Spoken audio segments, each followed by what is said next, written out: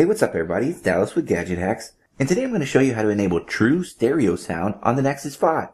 Now, as you probably know, when it comes to playing music and other media, the Nexus 5 only uses one speaker that's located at the bottom of the device. But there's a perfectly good second speaker sitting right at the top of the face of the phone that's only used for voice calls. So developer Sasha Shevchenko created a mod that'll utilize both speakers on your Nexus 5 when playing any media.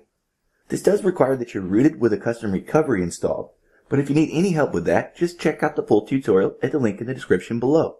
I've also got this flashable zip linked out over there, so go ahead and grab your copy and we'll get started. Next up, you'll just need to boot your phone into custom recovery. To do that, start by powering your Nexus 5 completely off. When the screen goes black, press and hold the volume down and power buttons simultaneously. This will bring up Android's bootloader menu. From here, all you have to do is press the volume down button twice to highlight recovery mode, then you can press the power button to select it. Now before you flash anything in custom recovery, it's always a good idea to have a fresh backup handy.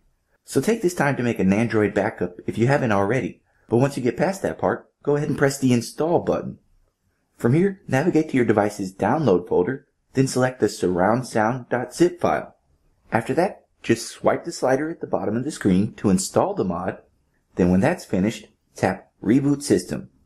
When you get back up, music and other media will be played through both speakers on your phone, the regular one at the bottom and the speaker at the top of the device. So it's a really cool little software mod that enables new hardware functionality on your Nexus 5. And trust me, you're going to love the sound quality now.